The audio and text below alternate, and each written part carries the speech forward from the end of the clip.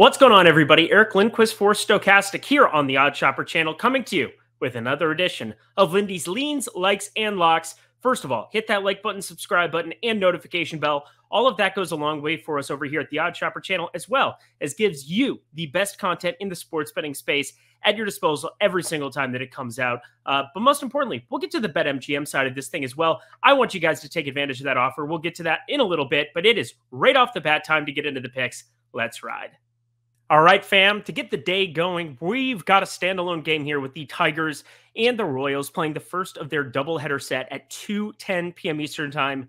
It's two really, really tough pitchers to back on the mound here in Michael Pineda for Detroit and Brad Keller here for the Royals. And since I started doing this video series, one team and one team alone has owned my soul. And that is, of all teams, the Detroit Tigers. I mean, I kept betting them against, the Guardians. Just swept them. No big deal. They won 2 of their first 4 against the White Sox. That was not great. But fortunately, I got back on the right side of this awful baseball team by doubling down over the weekend. And they were properly punished 8-0 and 4-2 on Saturday and Sunday to finally cash the -1.5 run lines on the opposite side.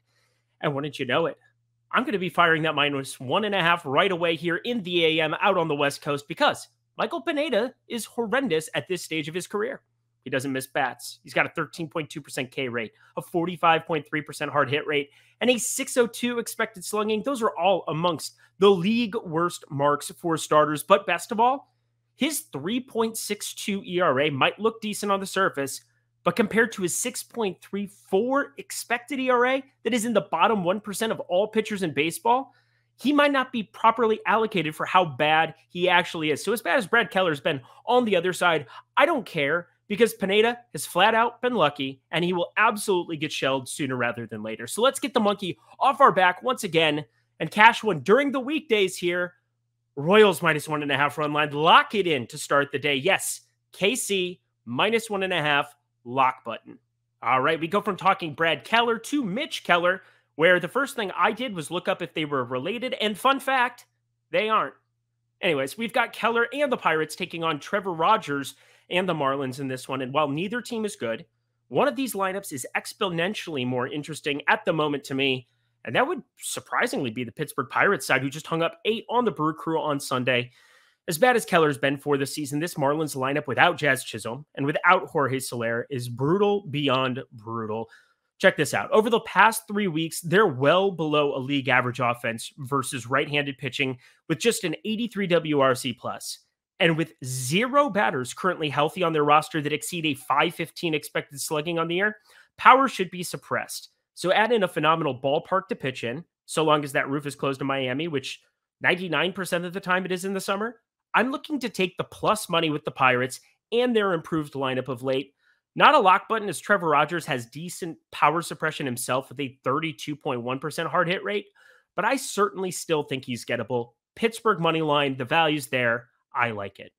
Hey guys, as good as these picks might be from time to time, and I must say, there's a lot of time and effort that's put in here. I think we're making some money here over the course of the next couple weeks, but you can guarantee yourself a profit right now by signing up over at BetMGM. The link is in the video description box below.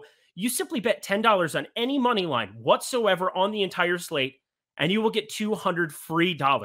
It doesn't get easier than that. It doesn't get better than that. That is free ammunition to fire on anything that I recommend in these videos, anything else that's on the Odd Shopper channel. If it's not baseball, you could bet in golf on the Open Championship this week. Whatever tickles your fancy, you have the opportunity to go bet it simply by betting $10 on the money line over at BetMGM, signing up in the video description box below, and get that $200 free of ammunition.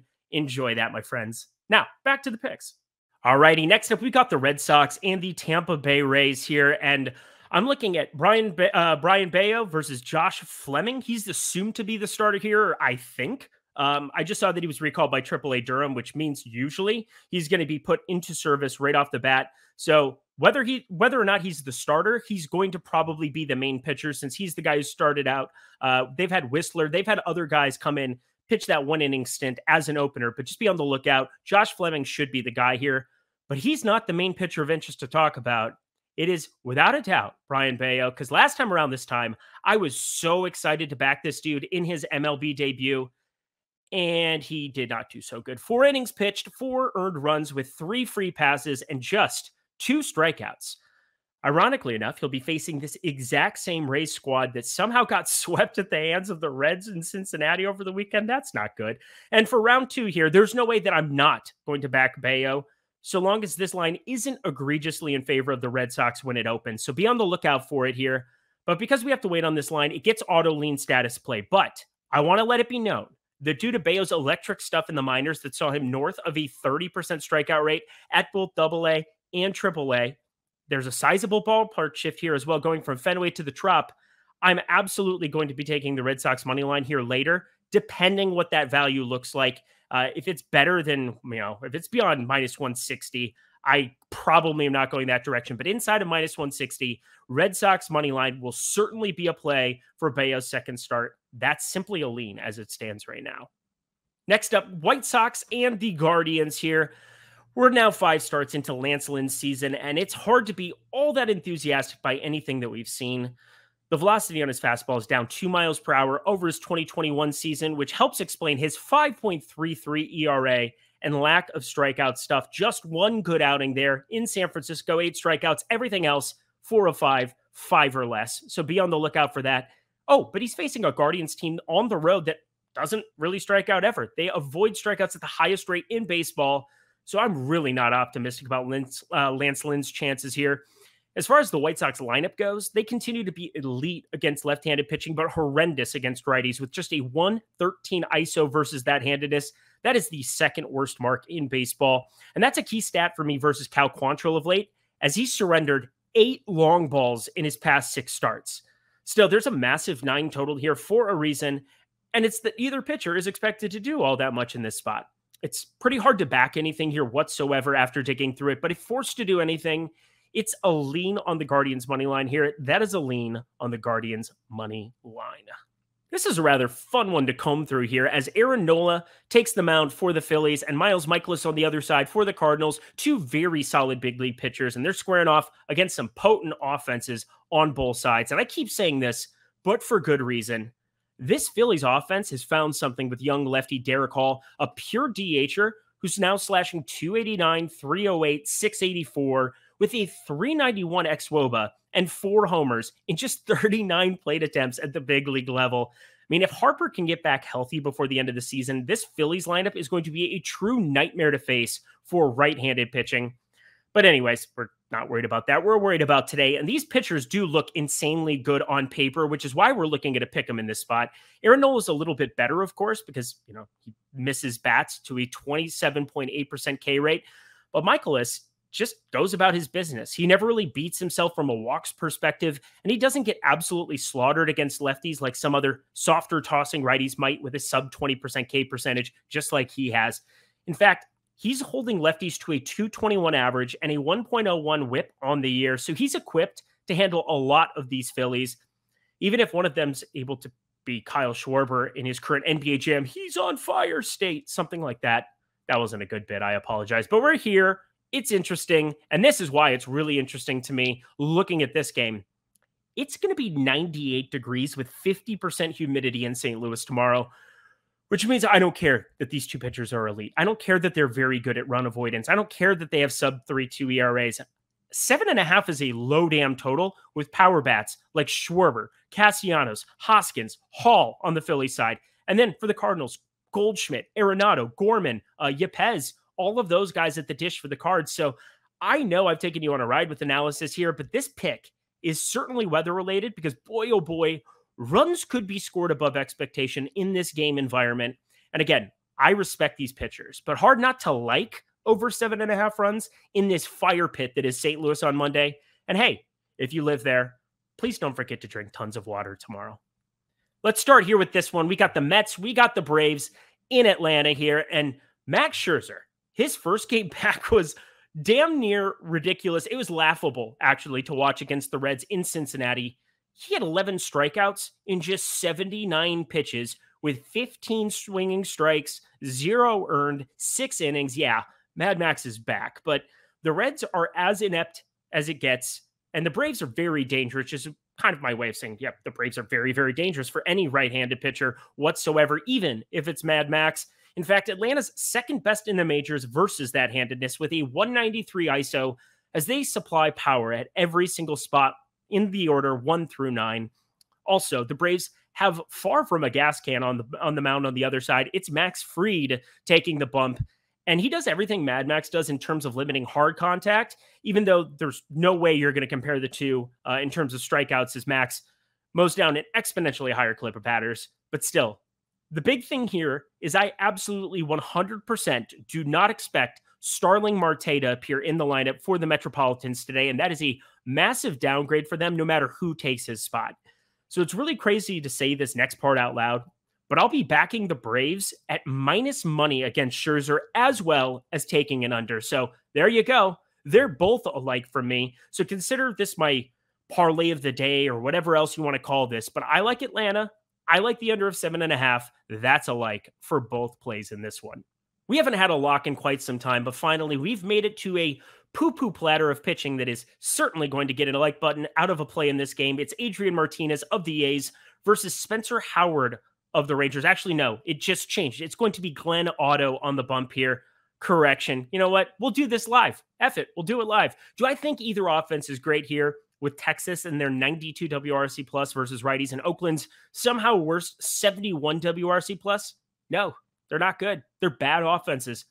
But both of these pitchers, yes, even Glenn Otto here, they defy logic with their atrociousness. Let's go with Otto first. He's got a 386 xWOBA, and that is very bad. It's so bad, even a caveman could do it. He misses 0 bats with a 17.8% strikeout rate, and his 14.2% walk rate is worst on this staff and would be damn near the worst of any staff in baseball.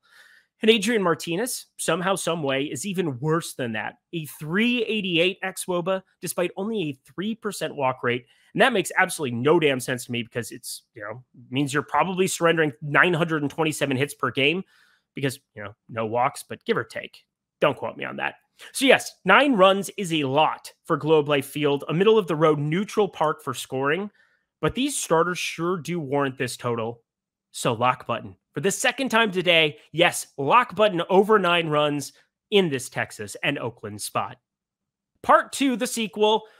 It's got equally as awful pitching as we had in game 1 of this doubleheader, but in game 2, everything I said earlier about the Tigers still applies, as I can't seem to beat this team when I bet against them. So, hey, I just won't bet against them. I'm going to be taking a total here later on, and shouldn't be too hard to figure out where I want to go because Daniel Lynch on the bump on the other side of this one, who hasn't had a start since June 22nd due to a blister, isn't an inspiring pitcher to have on the mound and try to win a bet here. 45.3% hard hit rate, a 456 expected slugging, all of that ain't it. And just like what I talked about with St. Louis, this game is supposed to have a brutal high 90s heat and humidity spot. Oh boy, I expect runs. So with Alex Faedo on the other side of the mound here for Detroit, Kansas City's going to have plenty of chances to put up runs of their own. He's given up tons of power, a 511 expected slugging, strikes out just 18.2% of batters, and he's giving up too many free passes. So don't forget what I said about doubleheaders before in the last couple videos. Pay very careful attention to how the lineups come out the second time around, as making a bet as soon as one team's lineup drops and they're missing 2, maybe 3 key bats for game 2. That's a massive edge to go out and grab that from a betting perspective. But I can't sit here and predict that right now. So I'm not going to be trying. So I'm looking at offenses, period, as it stands right now, unless something really ridiculous shows up in terms of either one of these bats, like you get Whit Merrifield, Benintendi, maybe Dozier and Vinny Pesquito, like all these guys, if they're sitting out here on the second half of this one, this is probably a stay away. But as it stands, if you get anything close to normal lineups in this one, over 9 runs, I simply like it here. Neither pitcher warrants any backing, but the over sure does. All right, I'm excited about this one. This is the very first Coors slate we've had since doing Lindy's leans, likes, and locks. And of course, it's always a hot button topic for DFSers and sports bettors alike. So even really good pitchers get lit up in the unfriendly confines of Coors Field, which means Sean Manaea had better be on his game in this one. For a little more context, let's just kind of dive into the Rockies' home road splits. So on the road, the Rockies sport just a 131 ISO versus Southpaws, even though their 105 WRC plus is still very serviceable. But at home, those numbers go way up. a 192 ISO, a 119 WRC plus. These are elite kind of numbers. You should expect offenses in bulk, or you should be expecting runs in bulk from the offensive side, especially with lefties on the mound going up against Colorado as opposed to righties. But with Nody lefty killer Chris Bryant back in action, I do understand why this total sits at 11.5. However, there is no way I will not let a chance to bet against Jose Urena go by the wayside. The man has been getting torched his entire big league career, most recently in Detroit. He had 4 relief appearances earlier this season. I don't even really care about that. But he inexplicably joined this rotation and pitched 6 2/3 against the Dodgers, giving up just 1 run. That has to be one of the biggest outlier performances I can remember in recent history. But this is Coors Field. And this is where Urena's terribleness should shine. Heck, even in just the 5 appearances he's had this season and 14 1/3 innings, he's carrying a 6.18. So yeah, 6.18 expected ERA, despite an actual 2.51 ERA. That is why we are backing the Padres on the road in this one. And that is why we are backing them in run line fashion. Yes, San Diego, -1.5. I like it here in Coors. All right, folks, last game of the night, it pits Merrill Kelly of the Diamondbacks against the still very, very unlucky Alex Cobb. Cobb somehow got beat down by Arizona his last time out, despite 15 ground balls to just 2 fly balls. He's averaging under 0. It's negative 2.4 degrees of launch angle per outing. Ridiculous kind of numbers. I don't know what to make of this madness at this point because there's something going on. But I still want to buy into his StatCast data and believe he's going to see better results soon. But at -160, where this line currently sits, and facing a Diamondbacks pitcher I like for real-life purposes in Merrill Kelly, this is a really hard sell for me to get into either side of the money line on this one. But an 8-run total in San Francisco and 2 pitchers that I still believe in, regardless of any kind of hard contact, any kind of issues that have randomly showed up for Alex Cobb, I'm taking the under on 8. 8 should not be hung up in San Francisco here. I like it on the under in this one. That's what we're going to do. A small play on the under. Hopefully we can sit back, relax, and enjoy a winner to finish off the night. And that does it for another edition of Lindy's Leans, Likes, and Locks. Let me know in the comment section below what you think of my plays. If there's any plays that you're on, what you're interested in betting here for Monday. I'm looking forward to this slate, and I also hope you guys surely check out that BetMGM offer. We haven't ran anything this good ever. Bet $10 on any of the moneyline plays. Get $200 free into play immediately. Let's get out of here. I'm Eric Lindquist. Best of luck in the MLB streets tonight.